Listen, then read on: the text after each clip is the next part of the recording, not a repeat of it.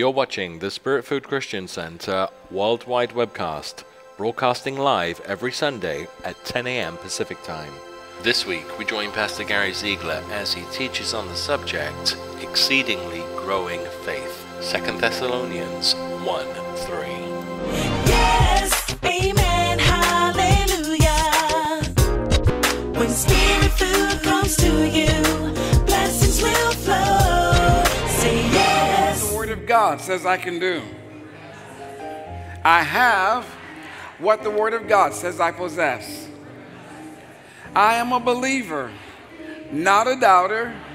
Therefore, God's Word is being confirmed in my life with signs following. In Jesus' name, amen. Hallelujah and amen. We're talking about exceedingly growing faith, so would you please look at 2 Thessalonians chapter 1. Exceedingly growing faith. That means our faith should be growing exceedingly. Our faith should consistently increase as we apply God's word in our lives. So let's look at 2 Thessalonians chapter 1. 2 Thessalonians, the first chapter. Paul, writing to the believers that were in Thessalonica, he was letting them know that he appreciated and respected the fact that they, as believers in Christ Jesus, were growing in faith. I remember as a child, as you're turning to 2 Thessalonians chapter 1, I remember as a child I thought, well, I've got to grow up. And how I was going to grow up physically, I didn't know how that was going to take place. I just knew that they kept telling me, my parents, that I was going to grow up. And I would look at my little small hands, and I'm thinking, how am I going to get big hands? I would look at my little ears, and I'm thinking, how am I going to get big ears? And I'm looking at the size of my head when I was a little boy, and I thought, how am I going to get a big head? Don't make any comments on that. How am I going to get a big head and grow up? And how does all of that work? Eyeballs, tongue, teeth. I'm looking at my little size, and I'm thinking, I'm going to grow up to have a big body. And sure enough, I grew up. Now, in my growing up, I thought about this. What's going to happen, though, as my parents, who were believers in the Lord Jesus Christ, how are they to grow after they've already grown? In other words, once you physically grow up and you're no longer going to get any taller, your foot size is not going to get any bigger, then what's left to do if you're not growing up physically? Great question. As a Christian, we're required to grow up spiritually. We're required to grow in faith. And we're to be spiritually minded and to make sure that our spiritual body, which is our spirit, the person that lives on the inside of us, the person who makes this physical body work, we're supposed to be focused on spiritual things. And we're supposed to grow up in our confidence in the Lord. So we have 2 Thessalonians chapter 1, yes? And we'll look at verse 1 as the Apostle Paul writes. Paul and Silvanus and Timotheus unto the church of the Thessalonians in God our Father and the Lord Jesus Christ. Grace unto you and peace from God our Father and the Lord Jesus Christ. We are bound to thank God always for you, brethren, as it is meet, and that word meet is the Old English word for able, because that your faith groweth exceedingly. Would you please underline those words, because that your faith groweth exceedingly. Paul was telling the believers in Thessalonica that he was bragging in the Lord on their faith, which groweth exceedingly.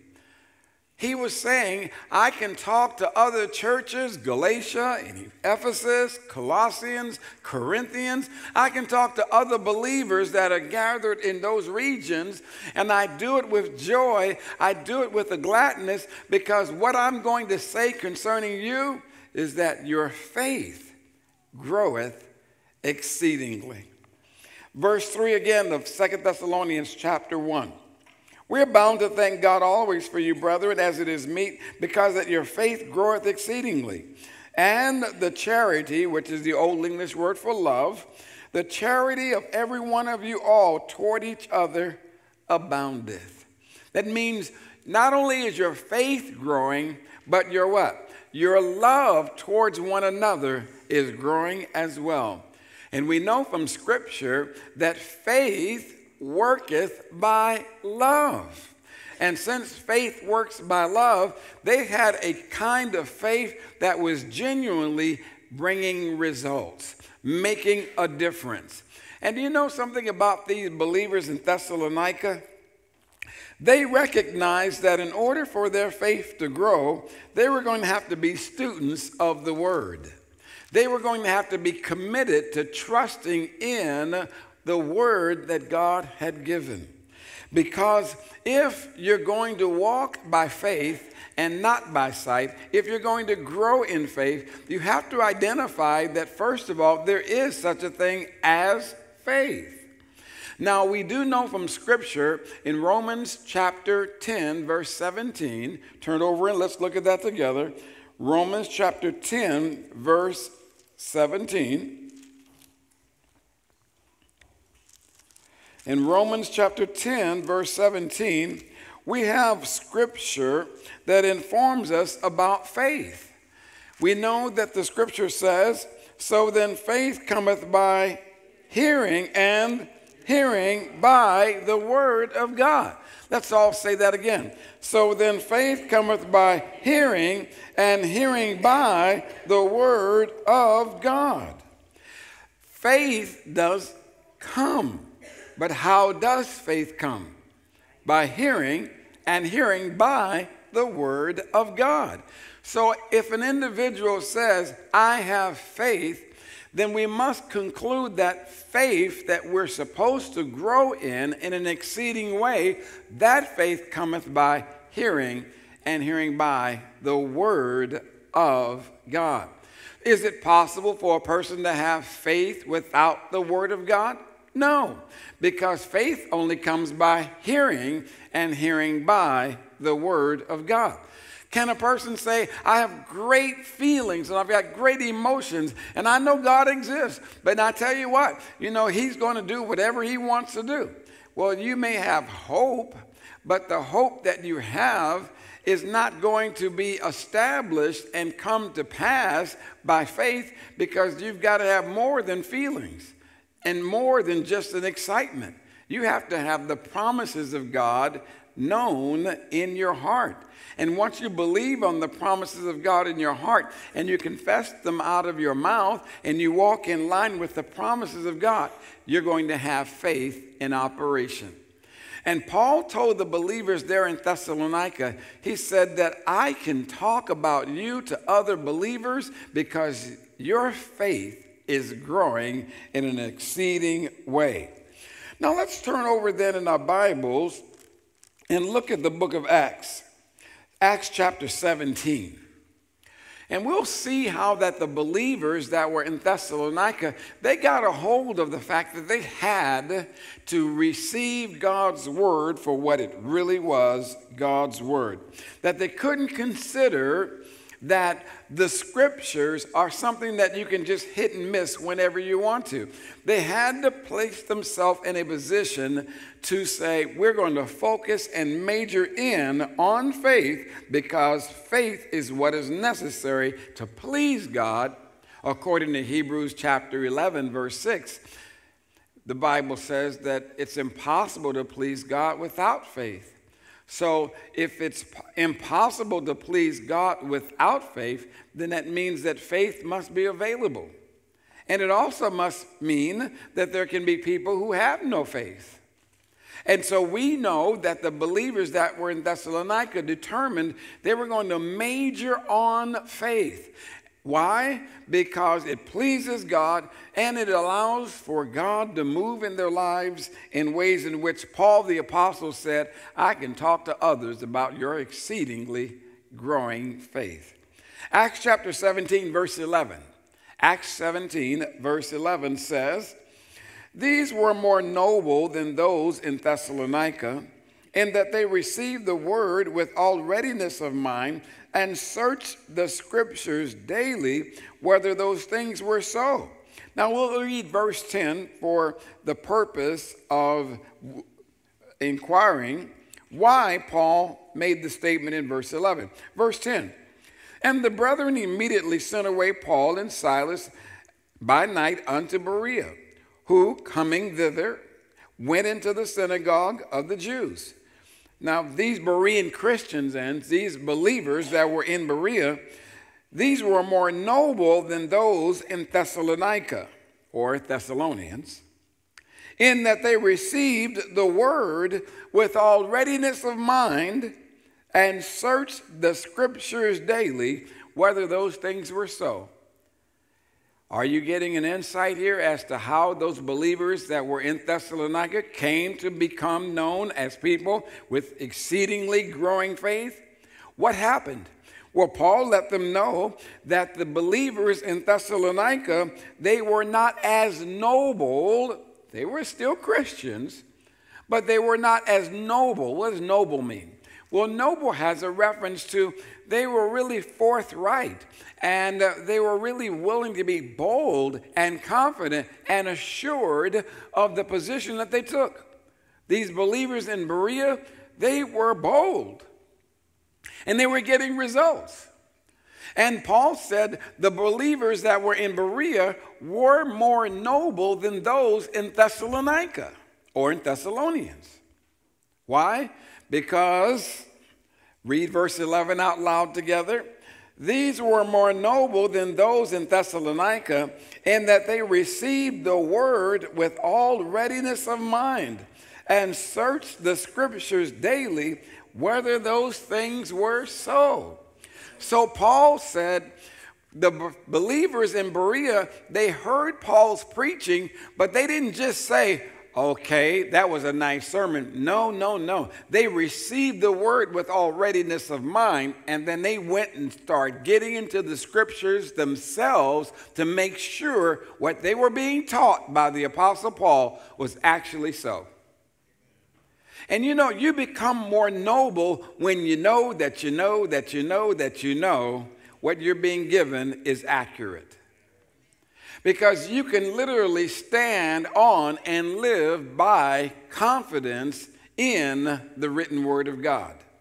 When an individual just says, well, that was a great sermon, but they don't really dissect and receive and take what they've heard and go to the scriptures to make sure what they were taught was actually so. If you don't do that, you can't be as noble as those who were in Thessalonica. I mean, in where? In Berea. Thank you very much. I heard somebody else say, yeah, what do you mean Berea? Exactly. Now, let's look at scripture here. Turn over to Romans chapter 12. Romans, the 12th chapter. We who believe on the Lord Jesus Christ can grow in faith. The Greek word for faith, F-A-I-T-H, the Greek word for faith is the word pistis, P-I-S-T-I-S, P-I-S-T-I-S, pistis. And the word pistis means to have confidence in. It means to rely upon. It means to put yourself in a position where you depend upon and you have trust in. So when an individual says, I have faith, that means that they're having what? Confidence in, they rely upon, they're depending upon, they're literally trusting in what the Word of God has to say. We who believe on the Lord Jesus Christ have a responsibility to be informed in the Scriptures, to receive the Word with all readiness of mind. That means we don't discount Scripture, we receive the Scriptures, and we do what? And we compare the Word of God with the Word of God to make absolutely certain what we're being taught is exactly lining up with Scripture. And when we do that, it builds a confidence, it builds a knowledge of saying, I can walk this way because the Word of God is a lamp unto my feet and a light unto my pathway. I make my decisions from what the written Word of God has to say. And so in Romans chapter 12, verse 1, Paul the apostle says, I beseech you therefore, brethren, by the mercies of God, that you present your bodies a living sacrifice, holy, acceptable unto God, which is your reasonable service. And that you be not conformed to this world, but that you be transformed. How? By the renewing of your mind, and that you may prove what is that good and acceptable and perfect will of God. Would you circle the word prove? Prove. Prove means that you can show of a surety that what you now know or have is literally what it is. So when we say we receive the Word of God with all readiness of mind and we're searching the Scriptures daily, we're literally what? Allowing the Scriptures to prove themselves out. And when you have proof of something, then you can be sure of it. When you have proof, then you can rely upon it. And you're not going to be wishy-washy, vacillating backwards and forwards, and you're not going to be entertaining anybody's private interpretation of Scripture. Why? Because you are willing to search Scripture for yourself and allow Scripture to bear out what it's saying for itself. The Word of God is alive and powerful. The Word of God renews our mind when we receive it. So you want to be a person who what? Who accepts the Word and allow the Word to renew your mind. Because when my mind is renewed, what do you mean renew my mind? I'm recording the Scriptures on my thinking. I'm allowing God's Word to wash my brain. I am intentionally being brainwashed.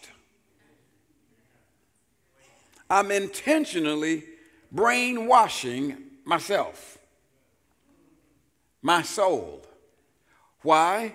So that I would be able to prove what is that good and what else? Acceptable and perfect will of God.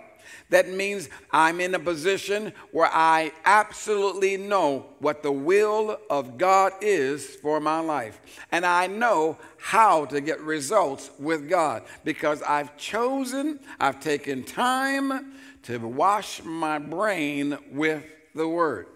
Now, if I can sit down and allow myself to be influenced by an instrument called a computer or television, and submit myself to all kinds of advertising modes that tell me to have confidence in their products, I certainly could sit down before the Word of God and allow my brain to be informed as to how to trust God.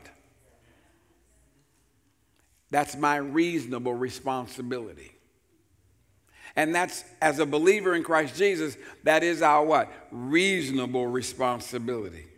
And when we do that, we can know what is that good and that perfect and acceptable will of God. Now, turn in your Bibles then to 1 Corinthians.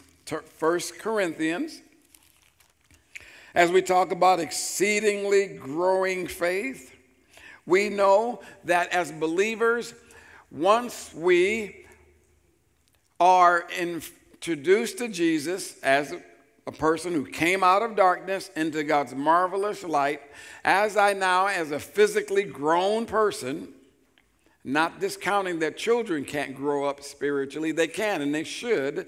But I'm just now going to put it from the position of one who is physically grown. I'm not getting any taller. My arm span's not getting any wider. My shoe size is not getting any bigger. So if I'm going to live my life growing, that growth process has to be what? Spiritual growth. I've got to grow up spiritually. I've got to mature spiritually. And who better to know about it than an adult that's already physically grown? See, when you're physically growing and you're not getting any higher, don't ask me to play basketball against 7-foot-high guys, because I'm just not going to be able to. I've got an infirmity of about 2 feet plus. The infirmity means shortcoming. So I already know I'm not built to play basketball. I can play, but not on the level as the NBA stars. Why? Because I recognize there are certain physical limitations. But does that mean that I'm limited in life and my ability to do things? No. I'm required to be spiritually minded. I'm required to know how to grow in the Lord spiritually. You're there in 1 Corinthians chapter 2? Great, great, great, great. 1 Corinthians, right? Chapter 2. Who doesn't have it? Don't say it. Okay. All right, I'll begin reading at verse 8, verse 7. 1 Corinthians chapter 2, verse 7. And it's so good, if I look up any higher, I may read the rest of it, and we'll go to Genesis 1:1. But I'm not going to do that. We'll just go to 1 Corinthians chapter 2, verse 1. Okay, here we are. Verse 1. And I, brethren, when I came to you, Paul saying, came not with excellency of speech or of wisdom, declaring unto you the testimony of God. For I determined not to know anything among you except the fact that Jesus Christ and him crucified. And I was with you in weakness and in fear and in much trembling. Now what Paul is saying is that I am a physical man. I am spirit, but I live in a physical body. And because of that, when I approached you and brought the gospel to you, I had things that were going on in my body too. I look at your faces and it's like, ooh, do I really want to open my mouth and speak? And Paul was like, I'm looking at you, but I had to get past my flesh. I had to get past my physical reaction, and I had to focus on my spiritual responsibility. That's what he's saying. Verse 4, and my speech and my preaching was not with enticing words of man's wisdom, but in demonstration of the Spirit and power. That your what? That your faith should not stand in the wisdom of men, but in the power of God. Your faith should be in the power of God, not in the wisdom of man. And in chapter 1 of 1 Corinthians, Paul the apostle talks about how that man's wisdom falls short of the wisdom of God. Because man's wisdom says that God is foolishness. But yet in God's foolishness, God created the world and all the universe that we observe. But yet in natural wisdom, natural man says, God may exist, it may not exist. So God says, you know what? There is a difference between man's wisdom and God's wisdom. And Paul said, I want you to have confidence in the power of God, in the wisdom of God, and the preaching of the gospel is the power of God unto salvation. And Paul goes on to say in 1 Corinthians chapter 2, in verse 5 again, that your faith should not stand in the wisdom of men, but in the power of God. Howbeit, we speak wisdom among them that are perfect, yet not the wisdom of this world, nor of the princes of this world that come to naught. That means that Our insight, our teaching, and our preaching is going to give you information, but it's going to be revelational information. It's going to be information that is higher than natural information, because natural information has a limit. But God's information, there is no limit. You'll walk in the wisdom of God and you'll be truly informed. The wisdom of men tries to discount the reality of him who made man.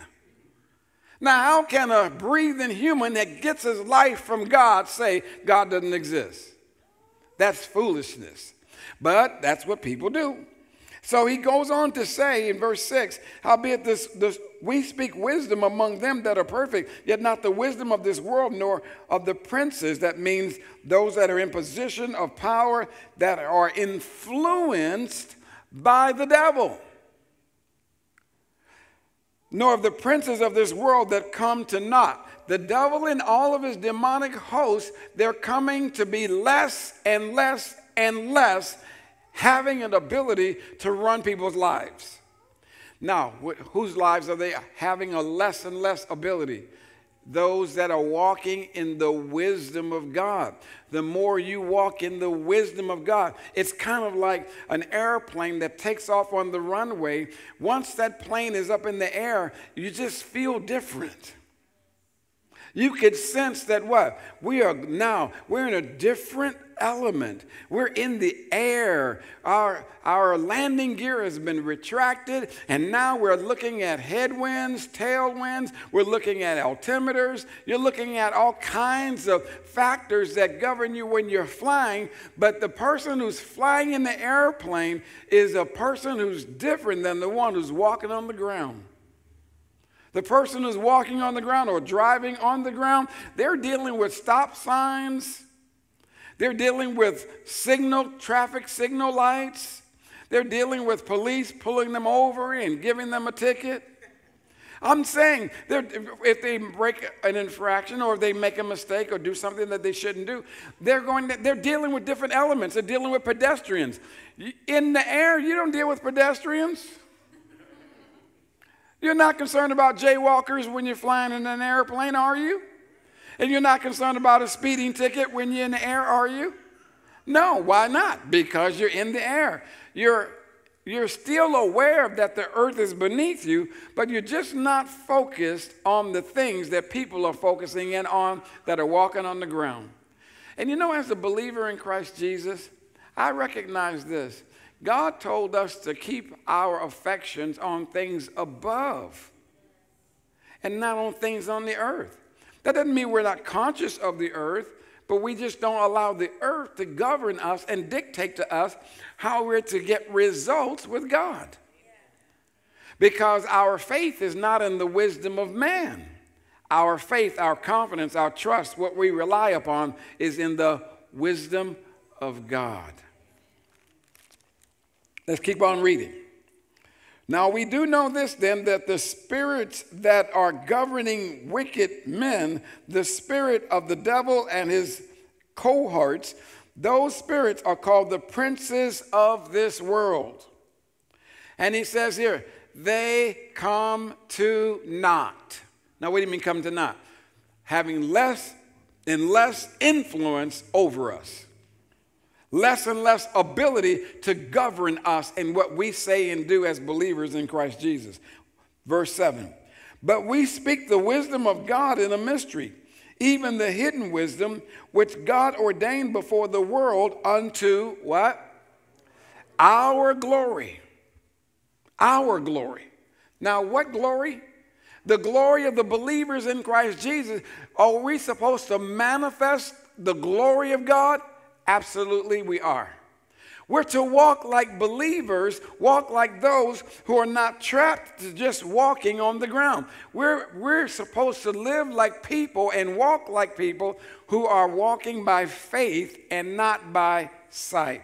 Now notice that he said in verse 7, but we speak the wisdom of God in a mystery, even the hidden wisdom which God ordained before the world unto our glory. That meant that God already set us up to win before he even made the world.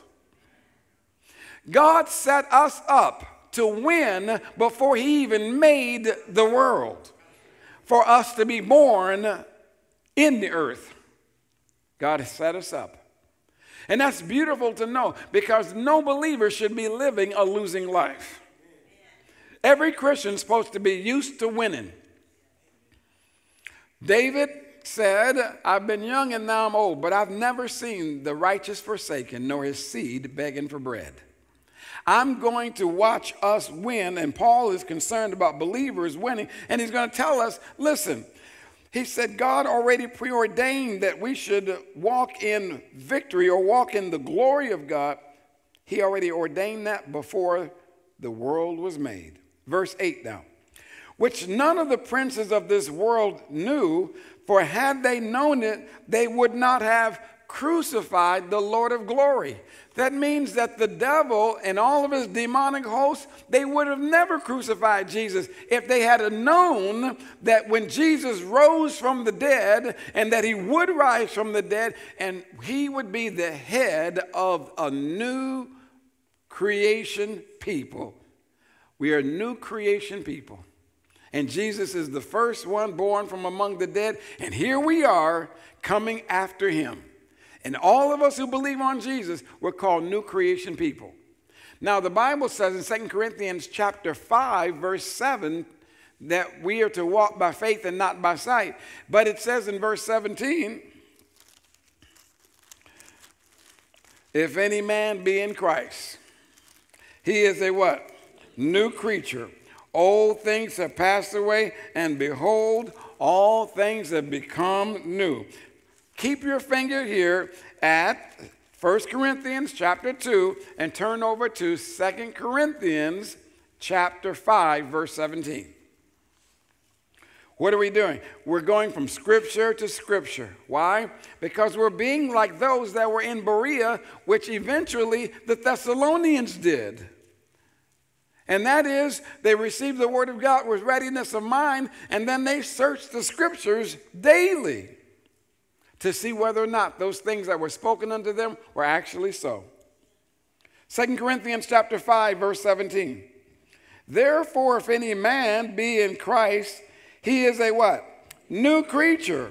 All things are passed away. Behold, all things are become new.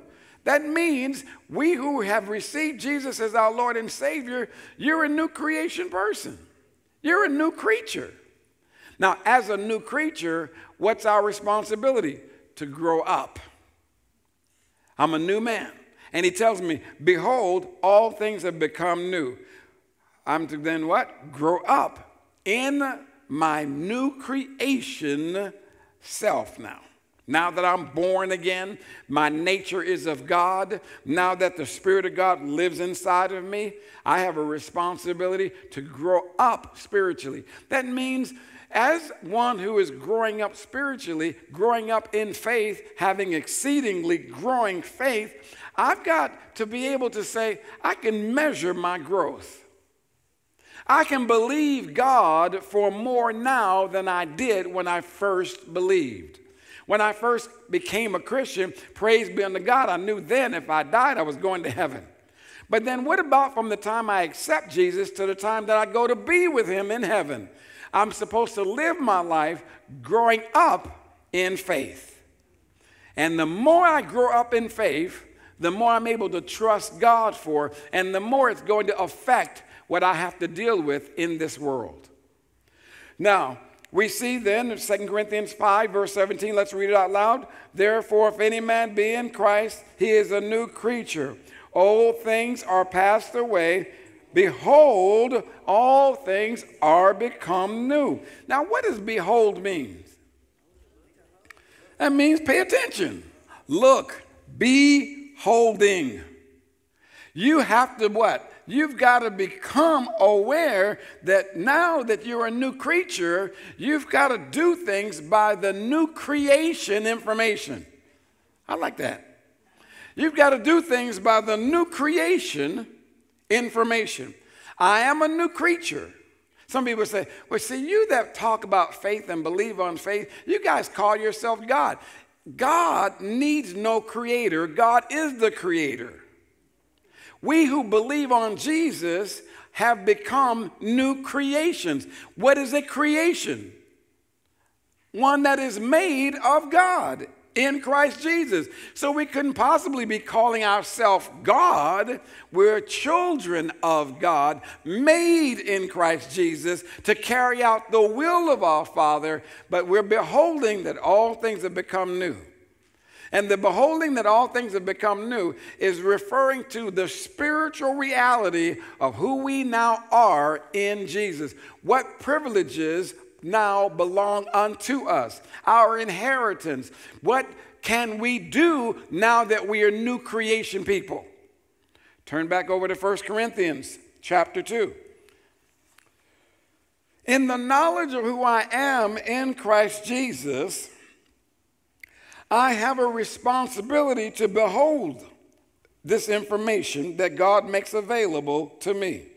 And Paul the apostle says in 1 Corinthians chapter 2 that if the devil had revelation insight, if the devil had complete understanding of how God was going to make a new creation people, if the devil had have known that a whole new breed of people would be made out of humanity, from the Jewish background, from the Gentile background, God would make one new creature in Christ Jesus, the devil and his demons would have never crucified Jesus. Why? Because we who believe on Jesus are that much of a problem for the devil. Now, you may not know how much of a problem you are, but you're going to find out how much of a problem you are for the devil. You may not know all that you can do with your faith in Christ Jesus, but you're going to find out about what your faith can do. Move mountains. Your faith can change things. Your faith can change circumstances. Your faith can cause you to live a whole different kind of lifestyle above the norm. When you find out about what your faith can do, whew, you are a problem for the devil, and the devil says, let me find somebody that doesn't know. But I'm choosing to grow up in faith. Amen. 1 Corinthians chapter 2, you there? Verse 9. Well, I'll start at verse 8 and read our way to verse 9. Which none of the princes of this world knew, for had they known it, they would not have crucified the Lord of glory. But as it is written, eye hath not seen, nor ear heard, neither have entered into the heart of man the things which God hath prepared for them that love him. But God hath revealed them unto us by his Spirit. Now notice, natural eyes cannot see. Natural ears do not hear. And natural man has not an understanding in their heart what God has done for us who believe on Jesus. And that's the reason why we as believers in Christ Jesus, we must be informed, because you're a different person than you were before you accepted the Lord. Now that you're a new creation person, you got to learn how to be strong in the Lord and in the power of his might. You can't go to the world and go to natural universities and learn this information, because they're not going to tell you what you can do. They're not going to tell you what belongs to you. They're not going to tell you what you have in Christ Jesus. They're not going to tell you your authority in the Lord. They're not going to tell you that if you use the name of Jesus, demons flee. They're not going to tell you that the joy of the Lord is your strength. They're not going to tell you how to raise your families like you should in the Lord and how to prepare yourselves to run nations. They're not going to tell you that in natural school. Their motivation is totally different. They're natural information. And when you come to church, you're learning spiritual information, according to Colossians chapter 1, that you have spiritual understanding. And God said, eye has not seen, neither ear heard, neither entered into the heart of man what God has prepared for them that love him. Somebody said, whoo, I tell you what, the Lord is a mysterious God. No, he's not a mysterious God to them that love God and to them who are willing to listen to God and grow up and learn and be noble in their faith in God. But an ignorant Christian can say the Lord works in mysterious ways, his wonders to perform. Well, he's only a mystery to you because you refuse to learn. But ignorance is a what? Curable condition. God is a mystery to those outside of the body of Christ. People are still questioning whether God exists or not. But to them that are Christians, you know God exists. You believe on the Lord Jesus Christ. You received a new nature. Now God says, let me reveal unto you. The word reveal means let me make known. Let me shine the light on this. Let me make it apparent to you what's there before you. Because once you see and are aware of what belongs to you, you'll take advantage of it. And he says, and the world can't see this. All they can see is us who believe on Jesus, who are ambassadors for Christ. Now, he said he reveals this unto us by his Spirit. Notice in 1 Corinthians chapter 2, we're talking about exceedingly growing faith. But verse 9, he says, but as it is written, eye hath not seen, nor ear heard, neither have entered into the heart of man the things which God hath prepared for them that love him. How many of us love the Lord? We do. So God says, I got some things that are prepared for you. So everybody say, I'm going to get into those good things that the Lord has prepared for me. Hallelujah. Amen. Now verse 10. But God hath revealed them what? Them good things that he's prepared for us because we love him. God hath revealed them unto us by his Spirit. For the Spirit searcheth all things, yea or yes, the deep things of God. That means we're getting ready to get deep. And we're going to get deep because we can get deep. And we're expected to get deep, and we're expecting to have a great understanding of what God has prepared for us because God says, I'm going to show you things by my Spirit. And the Spirit of the Lord is not going to direct you into crazy things because God is not the author of confusion or of craziness. God is the author of peace, as in all the churches of the saints. So God says, I'm going to reveal unto you spiritual information of what belongs to you. And when you start finding out what belongs to you and you start walking in it, things are going to start happening. Things will start happening for you. And you'll be like, man, I've been living all my life. I remember I was a Christian when I received Jesus when I was 5 years of age. And I did not know that I was an heir of God and a joint heir with Jesus. I did not know I had authority to use the name of Jesus. I didn't know the devil was afraid of me. I didn't know that I had things prepared for me by God for me to enjoy. But I was told, do the best you can. If it's the Lord's will, you may make it. And really, I literally got sick in one event that I went to. They told me, well, what's it like for you to be in the pigmentation of your skin color and so forth? And we had all these different races and whatnot. And they said, well, you know, you're just condemned. And they were trying to be sensitive. They were trying to say to me, you know, because this is the way the things worked out in the earth realm, as a black man, you're just condemned. And I'm thinking, but I am a Christian. But they're like, we ain't telling you what it means to be a Christian. We're going to talk about the pigmentation of your skin and what happened to you and the atrocities. And all. I'm like, I literally got sick to my stomach. And then I found out that faith, confidence in God's word, supersedes the atrocities of man. I found out that if I focus in on my spiritual new creation reality of who I am, it doesn't matter what color my skin is.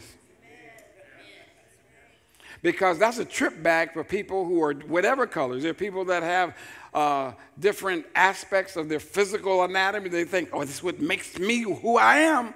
You find out your physical anatomy is not who you are. But the real you is the Spirit. And if you're in Christ Jesus, you have an inheritance and some good things have been prepared for you because you love the Lord. If you're not in Christ Jesus, you don't have a clue as to what I'm talking about.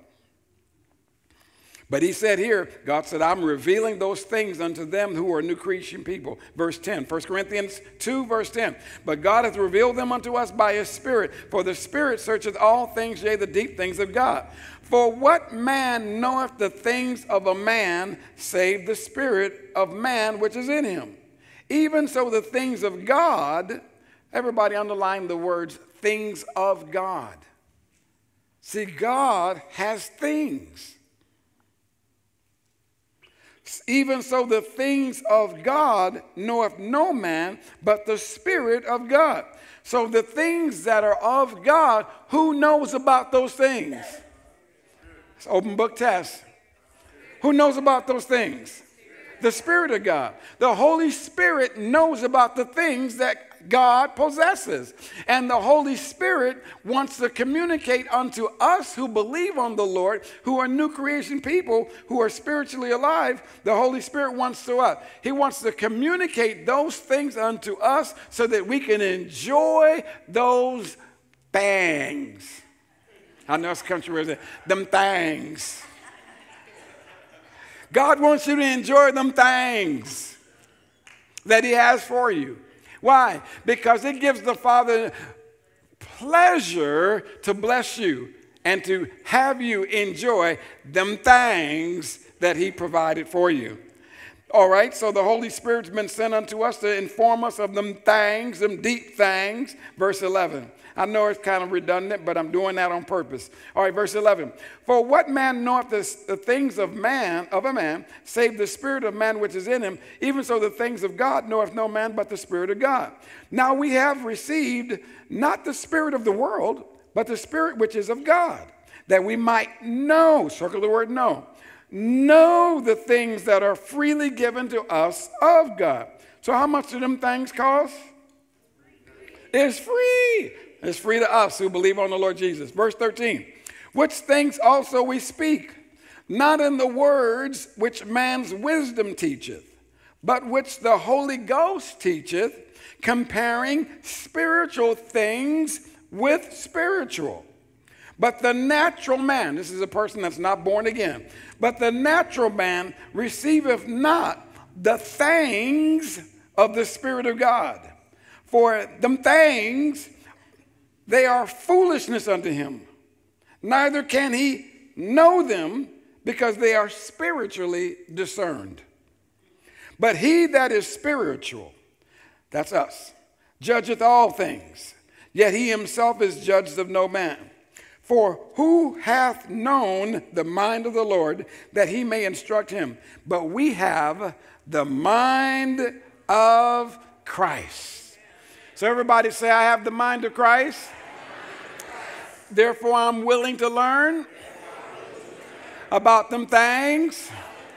The Holy Spirit wants to teach me that belongs to me in Christ. All right, let's look at verse 1 of chapter 3. 1 Corinthians chapter 3, verse 1. And I, brethren, could not speak unto you as unto spiritual. In other words, I wanted to talk to you about fluidly in a way in which I can just have this conversation from the Word. I just want to talk to you about what belongs to you, what things you possess. I just want to get into that. But he said, what? I want to speak to you in spiritual conversation, but I couldn't do that. Verse 1, he says, and I, brethren, could not speak unto you as unto spiritual, but as unto carnal. Carnal means fleshly. Even as unto babes in Christ. I have fed you with milk and not with meat. For hitherto you were not able to bear it. Neither yet now are you able. For ye are yet carnal, fleshly. For whereas there is among you envying and strife and divisions, are you not carnal and walk as men? Margin of my Bible says, walking like mere men. That means you're walking like people that don't have an inheritance. You're walking around like people that don't have things that belong to you. And Paul the apostle said, I want to get this across to you, but in order for you to get this across to you, you've got to recognize there is a difference between you, O believer, and those that are not believers. And those who are in Christ Jesus, you're a new creature, and you need to start beholding what belongs to you. Now, what is it that the believer has that they must be aware of? You must be aware that you are a possessor of faith. You are in possession of faith, the God kind of faith. And because you are in possession of the God kind of faith, God expects you to grow in your faith. He expects your faith to be exceedingly growing. Why? Because the more you grow in faith, the more you can do in faith. And everybody said, amen. Now, Paul then identified believers that were acting like natural folks. Why? Because of their ignorance and because they were looking at themselves only through one way. They were looking at themselves fleshly instead of looking at themselves spiritually.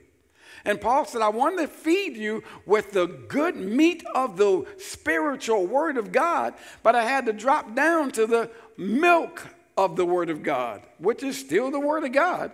But I had talked to you from a spiritual milk position, like a baby. You know you're a Christian. You know, that's milk conversation to one who is a Christian. But one who is actually now ready to apply what they learned, there's some things that you're going to find out about that you can do, that belong to you, and you'll be moving mountains. And you'll become unlimited in your ability to produce. Turn over to Romans chapter 12, verse 3. Romans 12:3. And I'll say this. Romans 12:3. We're talking about exceedingly growing faith. And we want to let our viewing audience that's watching us live, we thank you. We appreciate you for tuning in on this live service. We encourage you to come and be with us here in the live service so that you can truly experience praise and worship and the ability to serve God in a place where he calls his house. For those that are planted in the Lord are going to have results. And planted in the house of God, you're going to have God to move on your behalf. Thank you for tuning in. Have a blessed and wonderful day. And remember, oh, taste and see that the Lord is good. Blessed is the man, the woman, the boy, and the girl that trusts in him. In Jesus' name. Wonderful. All right, you're there in Romans chapter 12, verse 3. For I say through the grace given unto me to every man that is among you, not to think of himself more highly than he ought to think, but to think soberly, according as God hath dealt. God has, or hath is the Old English word for has, dealt. Dealt means that it has been portioned out to every man every man the measure of faith. So all of us who believe on the Lord Jesus Christ, salvation is the free gift that the Lord offers anyone who would believe on the Lord Jesus Christ. The Bible says in Romans 10:9 and 10 that with our hearts we believe unto righteousness, and with our mouth confession is made unto salvation. I trust that you will believe God's word, that your faith will be in the risen Savior who came to give his life for you. For God so loved the world that he gave his only begotten Son, that whosoever would believe in him should not perish but have everlasting life. Will you pray with me this prayer of salvation? It's not difficult. It's very easy, but you must mean it from your heart. So repeat these words after me. Jesus, I confess you as my Savior and my Lord. I believe in my heart that God raised you from the dead. With my mouth, I confess you and I receive you as my Savior. Jesus, thank you for making my heart your home. Thank you for living in me. God the Father is now my Father, and the Holy Spirit has done a work in me. I am a new creature in Christ Jesus, my Lord. Thank you, Lord, for saving me, and thank you for guiding my life. In Jesus' name, amen. We're here to be a blessing to you at Spirit-Filled Christian Center. The way this broadcast is brought to you is by people's faithful sowing and reaping as a result of God's word being given unto them. So I want to encourage you Be a part of this ministry of sowing and reaping. The Bible says, whatsoever a man soweth, that shall he also reap. In this ministry, we believe that man must hear the word of God. For man does not live by bread alone, but by every word that proceedeth out of the mouth of God. The Bible declares, God is able to make all grace abound toward you, that you always have all sufficiency in all things, may abound to every good work. God loves a cheerful and hilarious giver. I encourage you, be a part of this ministry. Be hilarious in your giving and watch the Lord bring it back to you in many, many ways. In Jesus' name. You have been watching the Spirit Food Christian Center worldwide webcast online at www.myspiritfood.com. Join us for worship service each Sunday at 9:30 a.m. And be sure to check out our website for our weekly live broadcast and much, much more. Oh, taste and see that the Lord is good.